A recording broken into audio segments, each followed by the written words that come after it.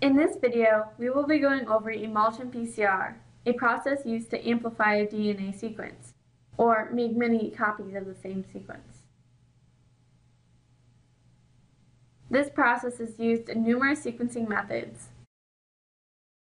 Exceptions are when a sequencing method uses bridge amplification instead, or when the DNA sequencing process is single molecule sequencing, which only uses one strand of DNA and thus doesn't need it to be copied.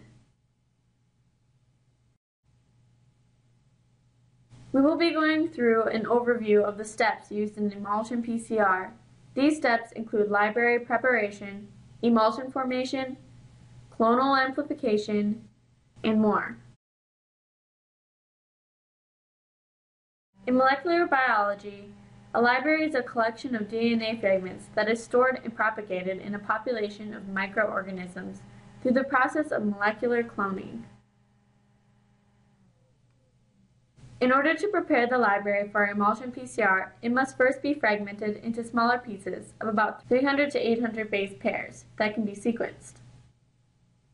The process of cutting up a large strand of DNA, sequencing it, and then putting it back together is referred to as shotgun sequencing. There are various ways to fragment DNA. One common method used is sonication, which shears DNA by exposing it to periods of high sound energy. Another common method is nebulization, which shears DNA by forcing it through a small hole in a nebulizer unit.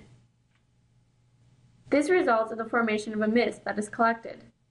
The fragment size is determined by the pressure of the gas used to push the DNA through the nebulizer. After the DNA is fragmented, the ends are then ligated with adapters. Then the next step is to denature the DNA to single strands by heating it to 95 degrees Celsius.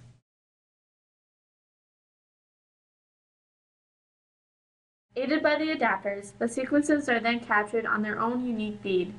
These beads are then mixed in emulsion oil in order to form fine dispersions of minute droplets and separate each of the fragment bead complexes. This allows for the amplification of each sequence simultaneously without contamination. Microreactors are fragment bead complexes and the PCR reagents in the emulsion miscals, or droplets. Each of these microreactors are ready to start amplifying the sequence. Primers are used as a starting point for DNA synthesis. DNA polymerase, the enzyme used in the body to copy DNA, is then used to add the nucleotides, or the dNTPs, from these primers. Buffers are added so that the pH is at optimum level for enzymatic activity. Miscals produce 1 million copies of each DNA fragment on the surface of each bead. After the amplification using Emulsion PCR, it is then sequenced, depending on the DNA method used. This is the works cited for this video.